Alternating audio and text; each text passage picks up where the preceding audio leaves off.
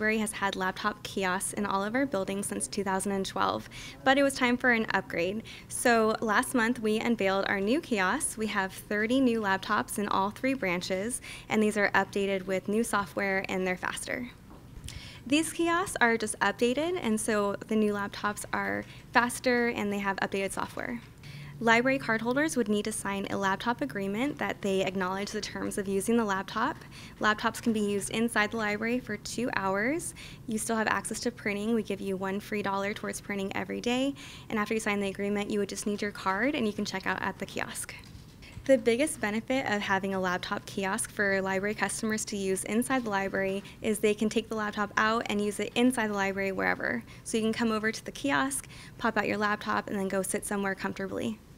We've had laptop kiosks since 2012, but we're really excited to share all this updated technology with our library customers.